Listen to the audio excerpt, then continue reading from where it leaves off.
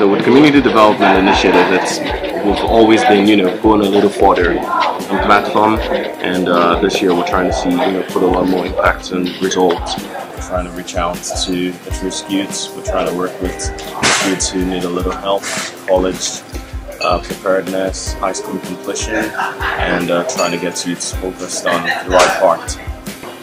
And we work with at-risk kids, at-risk youth. We work with families that are below the poverty line. We work with homeless individuals, and also with individuals who have drug addiction. We're looking forward to seeing each and every one of you. And, we're looking forward to a great partnership in 2018.